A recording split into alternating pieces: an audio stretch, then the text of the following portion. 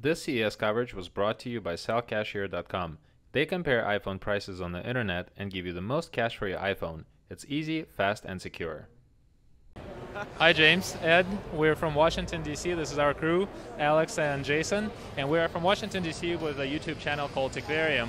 And we'll be honest here, we haven't really heard much about Hisense, so we want to know what it is, what it's like, how it works, operates, what's under the hood, and what could you suggest about getting one when it hopefully becomes available in the States? Yeah, so Hisense is mainly known here in the US for its televisions. So they came in at a price point slightly below Samsung, and it's delivering an amazing picture quality. So you can see it at Best Buy, you can find it at all the major retailers. But that's kind of where it stops for here in the States. So in China, in Europe, we have cellular devices. So those aren't going to be for sale here in the States in the foreseeable future, but we could possibly see them at some point. Meanwhile, we have the technology here at CES to show.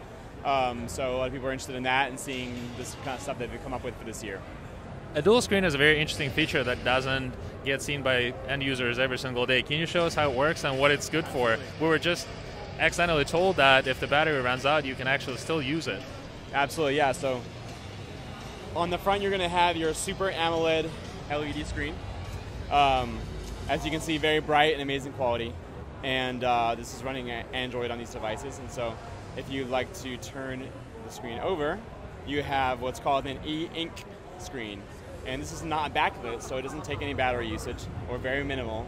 And so when you first open it up, you have the widgets right here, so you can see the time, you can see messages, any notifications that come up. And the main application that we like with this is reading. As we all know, blue light for long periods is not great for your eyes. It can cause a lot of eye strain. So we're treating this like having a Kindle on the back of your phone.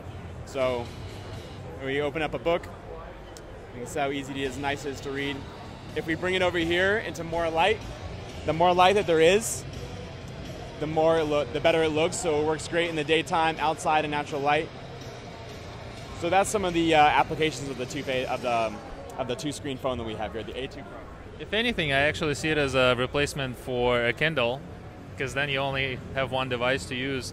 Thank you so much. Our subscribers definitely appreciate it. Thank you for the info.